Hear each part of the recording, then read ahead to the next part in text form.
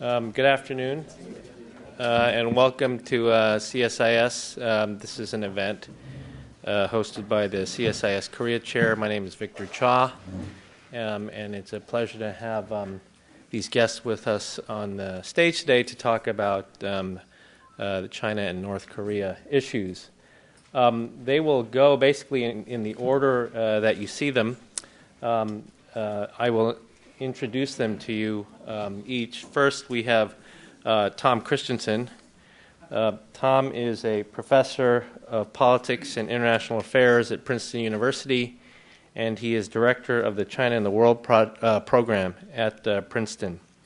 As many of you know, from 2006 to 2008, he served as the Deputy Assistant Secretary for State for East Asian and Pacific Affairs, with responsibility for relations with China, Taiwan, and Mongolia. Professor Christensen has served on the Board of Directors and the Executive Committee of the National Committee on U.S.-China Relations, and he is co-editor of the International History and Politics series at Princeton. And Tom is also a very good and old friend from grad school days, and we served in the government together. Following Tom will be Sung-Ho Shin. Dr. Shin is currently a visiting fellow at the East-West Center in Washington, D.C., only 2 blocks away from us here. He is also an associate professor at the Graduate School of International Studies at Seoul National University, otherwise known as the Georgetown of Korea. Previously, he was an assistant research professor at the Asia-Pacific Center for Security Studies and a research fellow at the Institute for Foreign Policy Analysis. His publications include the book North Korea Nuclear Crisis and Peace on the Korean Peninsula, and he has published quite widely in journal articles, both on Asia and on international relations. The following Dr. Shin is not reserved, but that is John Park. I think, as many of you in this room know, John Park is director at the U.S. Institute of Peace. He runs the Korea Working Group and has had some very interesting trips in the past week or so, and he's been kind enough to join us on the stage to offer some insights about his travels and recent meetings with folks from Asia.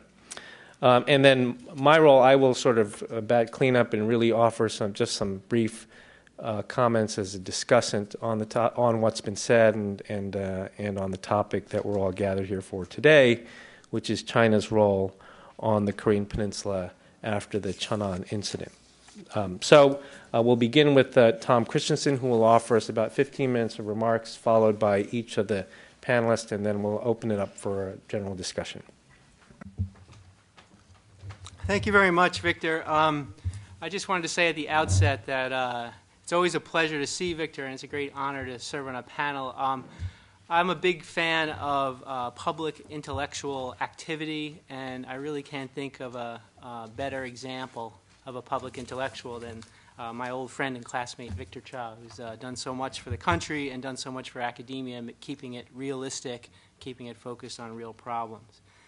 I have to do a couple of disclaimers up front. First, I have to say that everything I say today is really just my views as a private citizen. I don't want to pretend to be a government official. I just give my own views, although sometimes I will say things that sound like I agree with the government view, because I do agree with the government view on some of the issues I will raise. And the second disclaimer is, not being a government official, there may be things going on that I'm not aware of. So there may be more going on behind the scenes than I could possibly be aware of, and that means that maybe some of the things that I'm speaking about from publicly available information is not the complete story, and I just want to recognize that up front as well, but I'll do the best that I can under those circumstances. And the first thing I'll say that will sound like a government official, and I mean it, and that is to our Korean friends in the audience. I send my condolences for the loss of life for the sunken ship, and I think it's important that this isn't just an incident, it's not a political affair, that 46 sailors lost their lives, and it was a very brutal attack, and I think we should recognize it as such and not treat it as just some kind of political incident that occurred. And what I want to emphasize in my talk is the difficult position that the DPRK has placed China in as it seeks to pursue its overall foreign policy strategy around the world and in the region. So it creates a series of dilemmas. Ultimately, those dilemmas will be solved by Chinese people, not by Americans and not by Koreans. But I think that the United States and South Korea have a role to play in helping the Chinese come to the correct conclusions about what they should do in response to DPRK activity. So DPRK activity, whether it be the nuclear issue or the sinking of the ROK naval ship, and China's inability or unwillingness to take stronger and more effective measures to change that behavior by the DPRK has, in my view, served to undercut a lot of China's foreign policy strategies in East Asia.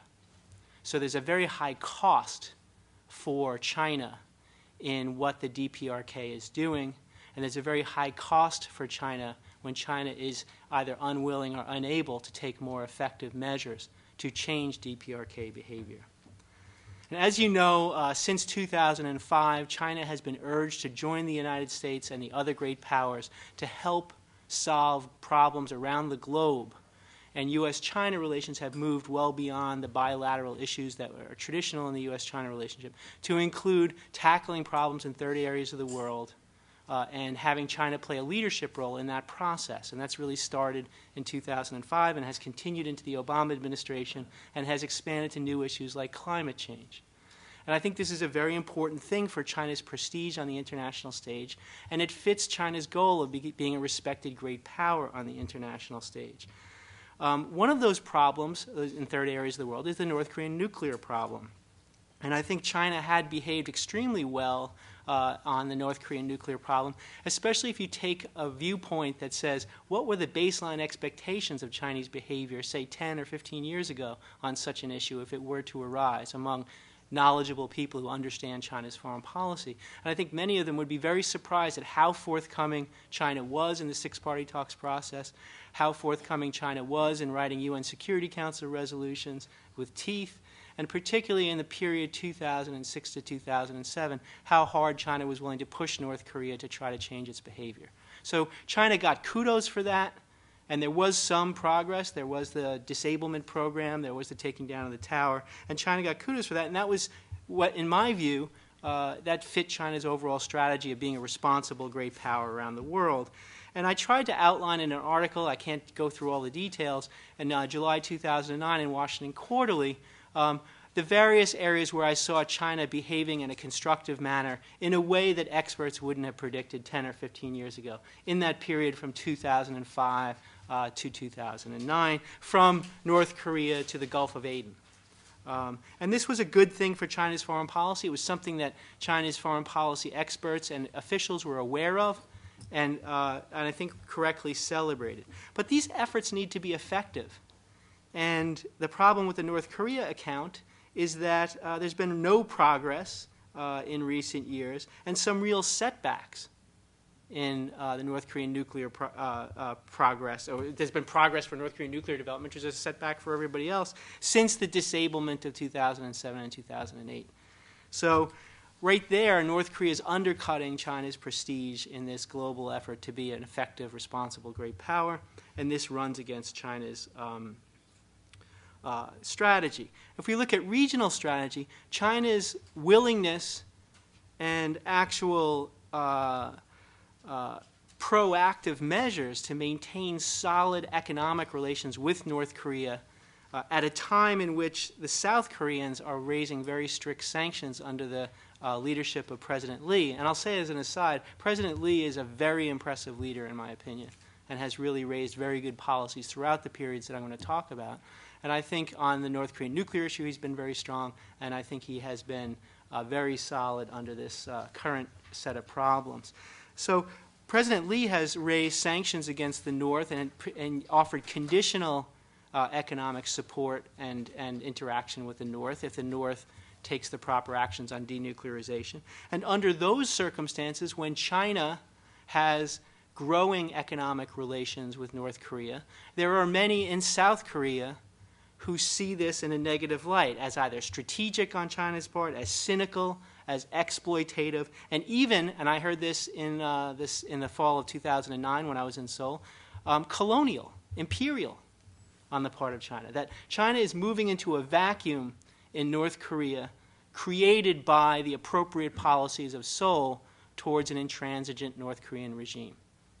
This is not consistent with China's goals in the region, the regional goals stated in the most simple terms of trying to reassure China's neighbors as China's influence rises, so that the neighbors don't see the rise of China's influence and power as somehow a security threat or an economic threat to their long-term well-being. And China had actually made a lot of progress on this score in the period up till the late part of this decade, this past decade. And a lot of that progress in a place like Korea, and to somewhat of a lesser degree in a place like Japan, has been undercut by China's policies recently toward North Korea before the Cheonan incident, and especially after the Cheonan